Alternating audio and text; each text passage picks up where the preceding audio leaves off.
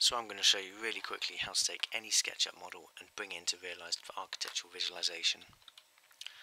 Take your model. If you want to turn some things off on your model so they don't import, use layers, take them on or off. Anything visible in your screen will be saved as an FBX and will be imported into REALIS. You do that by going to File, Export, 3D Model. The default options are all fine. If you leave it at meters, that's the same as what REALIS uses by default, so that's okay. Save that.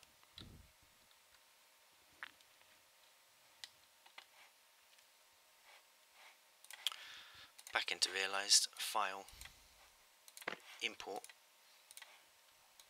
and locate that FBX.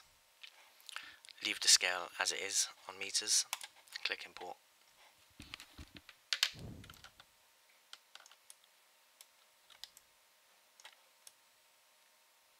And that's it.